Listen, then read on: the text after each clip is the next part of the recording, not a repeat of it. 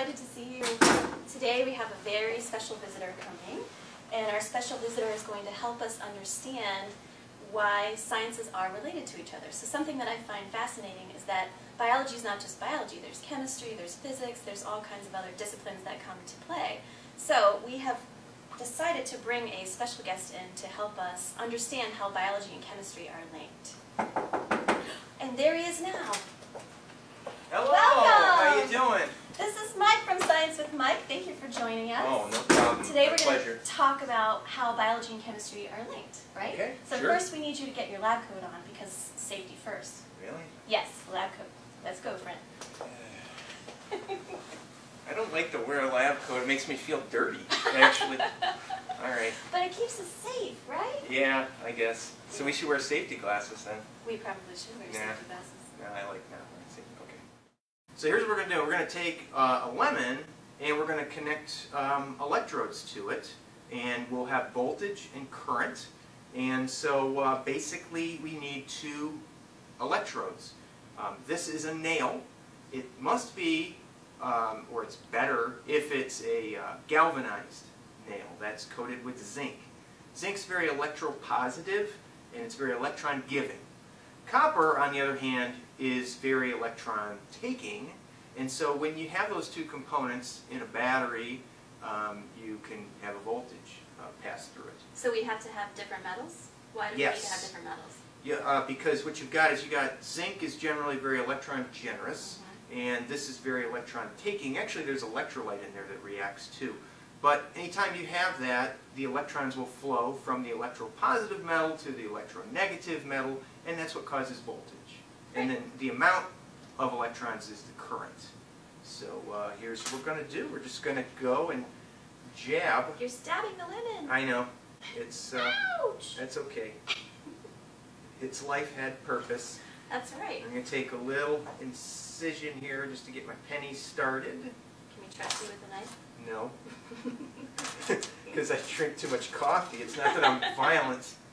So, okay. There we have no electrons flowing yet because they're not connected by a wire, and if we connect them... So this would be like a battery that's not connected to... Like, anything. Yeah, it'd be like just like this battery. Right. You know, it's not doing anything because these 2 points aren't connected. Right. So, now, I always get it backwards. I get a lot of stuff backwards. So the positive side, what do we call the positive? I think the positive side we're going to call the cathode, and the negative side we're going to call the anode. Right. And then what will happen is if I do it backwards, I will get negative. So that's the thing. That's backwards, yep. As negative 0.969, I'm reading it upside down, it looks like 0.969 volts, something like that. All right. So we need to reverse We need to reverse these bad boys. Because we want the electrons to flow from the zinc to copper. Yeah. Well, they'll actually flow no matter which way you connect it. It's just this thing's interpretation of positive it. versus negative. Yeah. Ah, so now we got 0.935 volts. Now. So in the lemon, why are we using the lemon? So just for the fact that one of these electrodes is going to become more positive, and the other one's going to become more negative, and every negative's got to have a positive, so you need ions. Right. So every battery that you have touches your life, like your car battery has sulfuric acid. This has, well, you'd be more of the expert. Citric acid. Yeah, citric acid. And you know, in here you have a paste of a bunch of different stuff. So you always need electrolyte with a battery, and that's why this works. If we just connected them by something that wasn't conductive, you know, put something here non-electrolyte, it wouldn't do nothing. Okay, so we need to have that citric acid to help to draw the zinc off of the zinc. Yeah, basically what's got to happen is that the zinc anode is producing more positive ions. Right. And you've got it kind of laid out right there. You want to see the chemical reaction. There you go. Yeah, and so then our zinc metal, right, that's our nail. Yep. So the citric acid helps to pull that positively charged zinc into the actual lemon itself, and it leaves behind those electrons. Yeah. Right? And then the electrons. This is the other side. So on this side, your cathode, we've got the hydrogen ions from the lemon, that's in the acid that's in the citric acid, is taking those electrons from that negative side, and it actually produces hydrogen gas. So we have to be careful. Nah, right? not enough. Not enough. I'll tell you why not fun. enough. what we're going to do is our project is we're going to try to light these LEDs. One of these LEDs. Pretty. Pick a color. Let's do blue. Blue? I like Okay. blue. So, however, this requires 3 volts, and it requires 20 milliamps. Okay. So right now we've got less than a volt, Right. and we, well, let's check on how many amps we have. Okay. This is actually the part I don't know how many amps these produce. Yeah. So I've got to connect this up to here, and then, oh, stop. Fancy. Yeah, it is fancy, isn't it? Can you see what that says right there? 0.08, 0.07. That's And not much at all. We need 20. Yeah, so this won't work. But what we'll do is we'll prove that it won't work. Okay. And so what we're going to do, though, to get our voltage up, Right. is we're going to need multiple lemons. cells. Okay. So I have a good example Sure. of multiple cells. This is a 9-volt battery, and what happens with a 9-volt battery is there's really a bunch of different lemons, and they're not real lemons, but I mean, you know, we have about a little bit less than a volt here. Right. And if we connect multiple ones, we can multiply that voltage if we connect them in what we call series. Okay. So this is just basically 6 little batteries inside here, and I have an example of one that's cut away. And so you'll see there's That's 6. what that looks like in there. Well, there's different designs, but Right. that's what it would look like if you were to cut it open and split it in half. And we shouldn't cut batteries open. No, not It's really. not a good idea. You know, even though we do have a lab coat on it. We would need safety goggles for You'd that. need that, yeah. I did when I was a kid. I actually jabbed a battery and got stuff in my eye. And that was, I'm not surprised. I wasn't very smart when I was a kid. Usually 1.5 volt battery has just 1 cell, all right? And this has actually 6 little cells in it. That's why they go bad so quickly, actually. Because the size of the cell is basically the charge and how much electrons you can provide. So What are the chemicals that are in batteries now? Is zinc? oh, and zinc, almost always zinc, but now, you know, manganese oxide? yeah, manganese oxide, but now, you know, we're getting into the point where we have lithium. Right. And those are And- rechargeable? Yeah, they recharge to a point. Right. You have limited number of recharges, but then you Okay. get 3 volts out of it. Okay. So you don't need as many cells. Okay. Because if you have stuff that runs on 3 volts, you could have, you know, 2 1.5 volt cells, or you could have 3 volt cells. So that's one of the things. Lithium's very electropositive, Okay. much more than zinc, Okay. actually. So that's why it's a better choice. Yeah, it's probably more expensive though. There you go. Zinc's pretty cheap, so there's all sorts of factors involved. And now you'll see that with, you know, 0.06 milliamps, it's not like we're going to be walking around with lemons on our lemon flashlight. That Something would like be cool. that. That would be kind of cool. It would I be would like attention getting. Yeah. And, you know, so, It would smell good. yeah. Now, how about if you want to prove first that it doesn't have to be a lemon? We could use Sure. pickle over Yeah, here, yeah, and then maybe let's the try that. potato. Yeah. All right, let's do the pickle first. Okay. We always, on Science with Mike, we like to Play with pickles. abuse pickles. I love pickles. Well, you know, You're mean to pickles? no, not really. I made them a character. And I should have done that. They were Bill and Jill Pickle. You can check it out. Oh my gosh. Yeah. Excellent. Shameless promotion. That's all right. So then if we just connect this the same way, now we might get a little different voltage because, Let me help you with that. yeah, I didn't do it right. And I also drank like 5 cups of coffee, so I'm shaking. We actually got Oh, look a lot at more the amps. pickle. Yeah. So it must be Nice. that the pickle's much more conductive. Perhaps. I The should have brought a electrolytes in bunch of there. pickles. Yeah. Maybe we could connect them. We could do multiple things. I think there's no biological reason that pickles and lemons Can't get along. don't get along, right? They're both fruits. That's right. Right? They provide energy. Yeah. Yeah. Do you want to do 4? Sure. And see if we can get, let's put this back to see what our voltage is now. Okay. I'll start. And theoretically we should get 4 volts. Ish. 4-ish volts.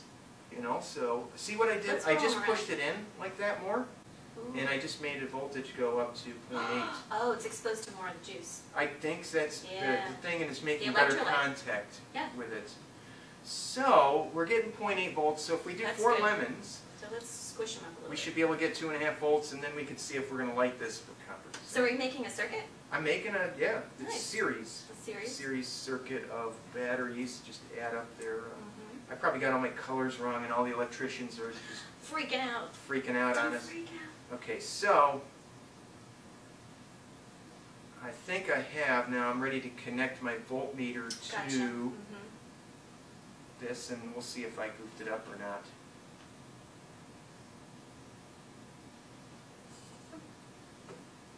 Negative. Negative, but So also switch not those. adding the voltage, so I did something wrong.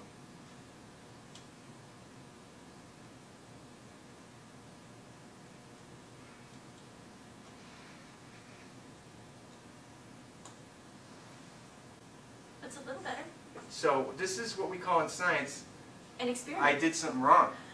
So what did I do wrong? Now how come that says 0.3 0.3. volts? That's good. That's not That's okay, millivolts. it's not, Okay. it's better. All right. So let's connect this guy to this guy. So now it says 0.3 volts.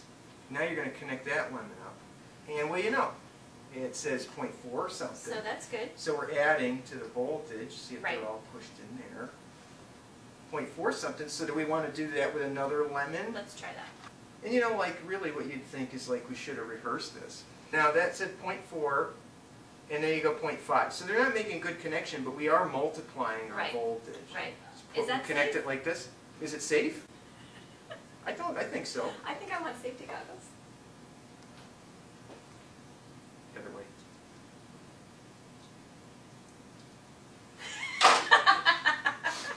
Didn't even do that. One more If lesson. we change the metal, Oh, excellent. Yes. we should be able to get more volts. Volt right there. See? I told you. Yeah, that's a volt. Okay, so So then the we got, pennies. So apparently, some pennies, the newer pennies, have less copper. they're only on the surface, they're Right. plated. Maybe Right. there's a break in there, and Perhaps. the zinc is coming through. So we are getting better. So we're doing better with wire. I guess I was thinking it would act like its own connection, but okay. So but let's just, we're going to cut a lot out. This is going to have to edit this down to an hour. Now, what we're going to do next is we're going to take some magnesium. Right. And magnesium is a little bit more electropositive, and we should get more than just 0.9 volts by switching to magnesium. So out with the nail that's coated with zinc. In with a better metal. And there you go. That's 1.8 Excellent. volts. Well, that's why they use lithium, Right. because that's the same effect. So Cheaper is batteries. lithium even more is it negative or positive? Positive. Electropositive than the magnesium? Yes. Okay. Yeah. So They that's have easy. some. There's something called reduction potential that, if I recall, the reduction potential of lithium's like negative 3 volts, and this is negative 1.67. That's the chart, right? There's a big old chart. Yeah. And then zinc is like negative 0.76. Okay. Copper's positive 0.34. Okay. So, you know, theoretically you just take and subtract those numbers and that's how many volts you get. But Right. there's a lot of factors like what the concentration is. And, oh well. This feels like an episode of Julia Child, except I burned something for a That's little while okay. there. That's You know, okay. no one screws up on Julia Child. So I wanted to mention before we finish the mnemonics that we had talked about before. Yeah. So for our students to help us remember what oxidation and reduction is. Again, really important concepts in chemistry, but also biology. Yeah. So I often use these two, and you said you use these two as well. I like Leo the lion goes grr, You know personally. what? Funny thing, for a long time I thought that Leo was a dog. And I could not get it out of my head that Leo was a dog. And I was like, why would a dog say grr? And I had this epiphany in class just this semester that Leo is a lion. Hello. It could be. Yeah, so. I mean, it could be a dog. My Whatever. dog says grr, apparently, but we want it to be a lion. So here, Leo is lose electrons oxidation and gain electrons reduced or reduction. And then oil rig is something I learned from a student too. So oxidation is loss, reduction is gain. So these are very useful ways to remember oxidation and reduction because it's difficult to remember those. So if you have those mnemonics, it's very helpful. There's one more thing that I like to tell my students is that, there's anode and cathode with a battery. Anode is oxidation, those are two vowels. Right. And then cathode is reduction, those are two consonants. So that's another way that's to very good. keep it all straight. Thank you for coming. Oh, it's been fun. It's been so much fun. Yeah. I love it. Maybe we can blow something up next time. We Not might coming have. for dissections. No. After your story. But what we learned is that when life hands you lemons, you make Make- batteries. Ah!